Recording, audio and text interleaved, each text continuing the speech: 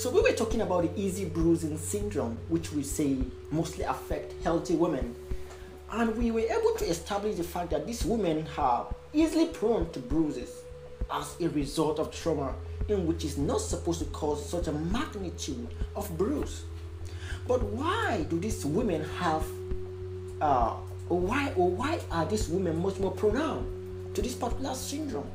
Or what is the reason behind the occurrence of this particular easy bruising syndrome? So the main reason is due to the increased fragility of the cutaneous blood vessels. The blood vessels which is found in the skin of this woman is very, very fragile. That is why these women are much more prone to bruises, commonly, or you can call it hemostasis, guys. Alright, the next vascular disorders that I want us to talk about is the senile purpura. So the senile purpura occurs is a vascular disorder that occurs due to the atrophy of the supporting tissues of the vessels. Whenever the atrophy of the supporting tissue of the vessels takes place, of course you expect the vessels to be prone to to be altered, or the vessels will be prone to alteration easily, guys. So without further wasting of time, the last vascular disorders that I want us to talk about or to see today is called the Enoch-Sculling purpura.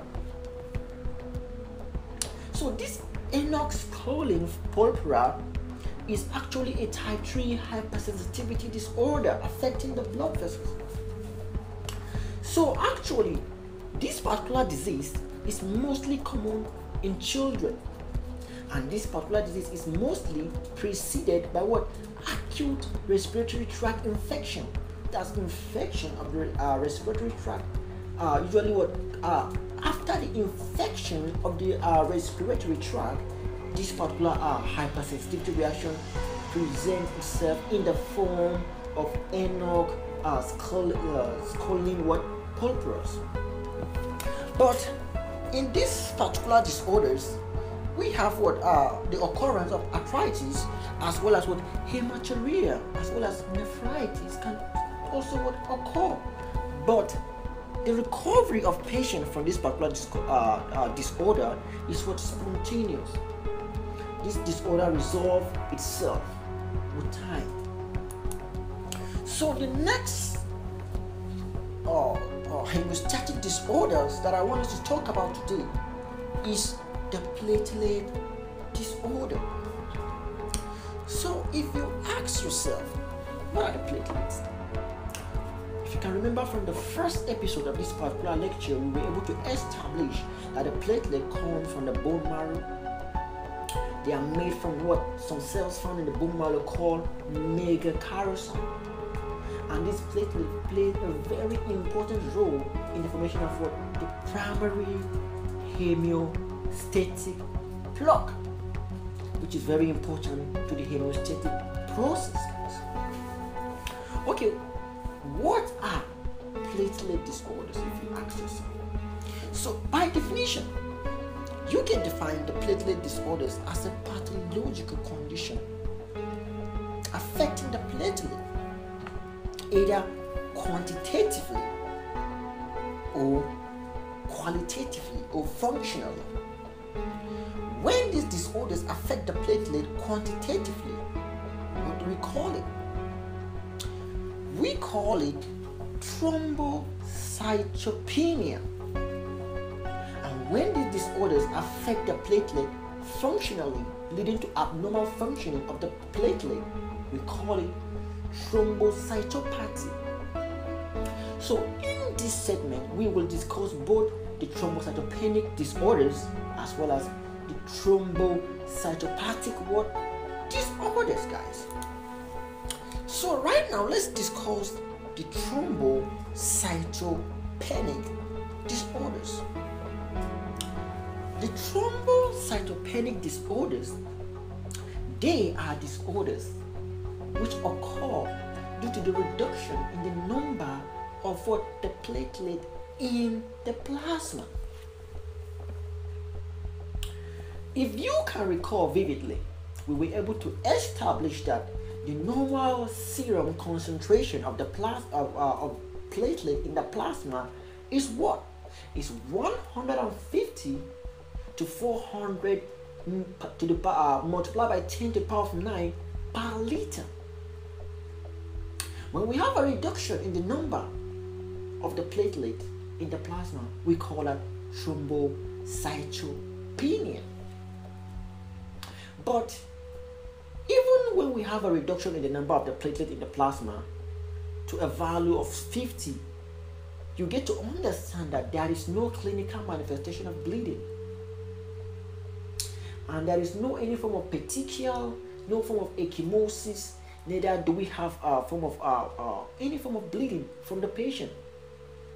But when the plasma count, when the platelet count is less than 20 by 10 to the power of 9 per liter, you get to understand that what we experience what bleeding, mostly superficial what bleeding, like petechial bleeding, ecchymosis, and the rest of them. So what are the possible causes of thrombocytopenic disorders? Okay, by common sense, since the platelets are formed from the bone marrow, what if we have a reduction in the production of platelet from the factory, which is the bone marrow? Of course, that can lead to the reduction in the platelet count in the plasma. And what can possibly cause the reduction in the formation of platelets from the bone marrow? The first thing you should have in mind is leukemia. Leukemia can cause thrombocytopenic condition in a patient, as well as what anemia. To be specific, aplastic anemia can bring about a thrombocytopenic condition in a patient. The third thing is infection by virus, such as what the HIV virus can cause thrombocytopenic condition in a patient. Of course, we have some drugs that can lead to a thrombocytopenic condition in a patient, and also we have toxic chemicals, guys. Toxic chemicals can also lead to the destruction or reduction in the proliferation of platelets in the bone marrow. And not forgetting the one thing that most people like taking, that is ethanol, guys, alcohol. Heavy consumption of alcohol can lead to the development of thrombocytopenic condition in a patient due to decreased production of platelet from the bone marrow.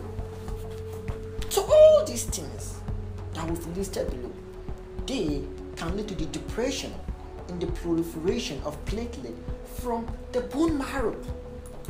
So the next causative agent or etiological factor that can lead to a thrombocytopenic condition in a patient is when we have excessive peripheral destruction of the platelet.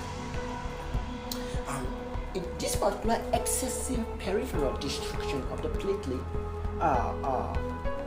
is usually mediated by by the immune system. And when the immune system disrupts the platelet, what do we call that?